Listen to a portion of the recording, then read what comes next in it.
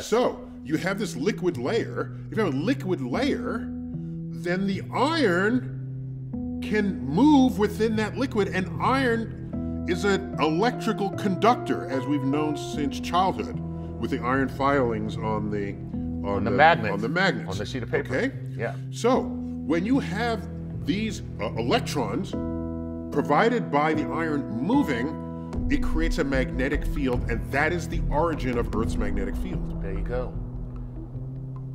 That's the origin. That's super cool. And it's something called a dynamo phenomenon, where you have this circulation and this continues.